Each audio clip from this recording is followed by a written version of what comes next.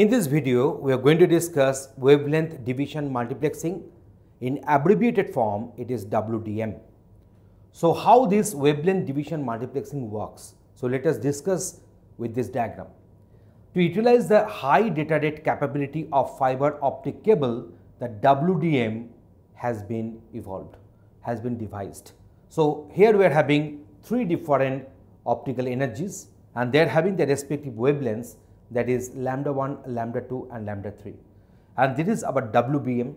So, this WDM will enable them to go through in this particular form, that is lambda 1 plus lambda 2 plus lambda 3, and at the receiving end we will be having another WDM which will again bifurcate these respective optical energies in the form of lambda 1, lambda 2, lambda 3 in the splitted form.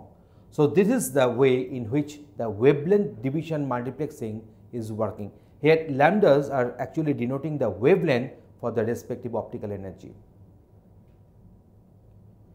WDM is an analog multiplexing technique to combine optical signals.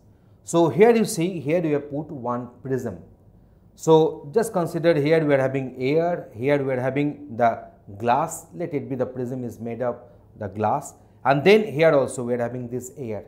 Then what will happen at this particular point, this optical energy, the light ray will be suffering one refraction, and when this light ray will be emerging out from this prism, then from the denser to the rarer medium it is coming out. So, another time the refraction will take place.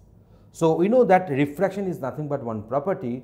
When the light ray will pass from denser to rarer or rarer to denser medium, then depending upon its angle of incidence, the angle of refraction will be decided, and also the angle of refraction will be also determined by the refractive index between that pair of media.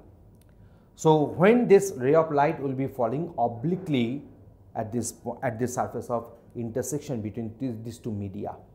So, here we are having this lambda 1 and lambda 2, lambda 3, and we shall be selecting its angle of incidence in such a way that after getting the final refracted light coming out from this prism, all these rays are having the same in the same direction, so that they can propagate through the optical fiber.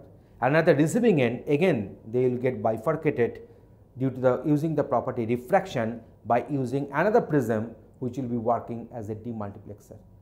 So, in this way we have discussed that how this wavelength division multiplexing can happen and can be implemented.